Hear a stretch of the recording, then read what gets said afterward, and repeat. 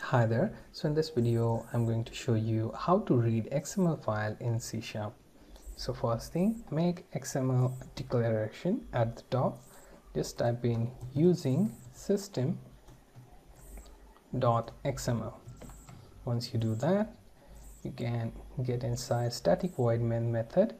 I have try and catch block here. So catch will capture the errors regarding file not found, etc. And within try block I'm going to type in XML document. Okay, so let's find out where it is. So we have XML declaration, then document, XML document, then XML doc equals to, we create new XML document.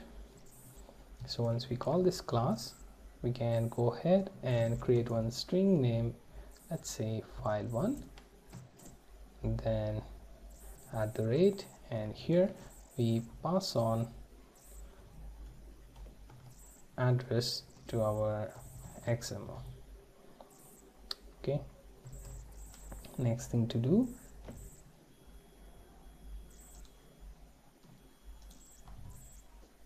is calling for XML doc dot load and then file1. Okay, and then we will also call for XML doc dot save, and here we get the output out on console.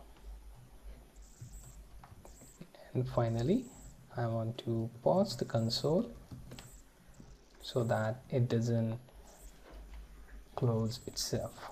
So what we did, we created XML document class, and for that we also created one string with name file name, pointed out to the path for our node.xml, and loaded XML document with that string. So finally we are using XML doc.save and then putting that content out on console, and then finally using console.read to pause the output. Okay, do note that you need using system.xml declaration for this code to work. Now execute the code, and here you see the content of XML are now visible on console. Okay, so this is the simple method to read XML document in C#.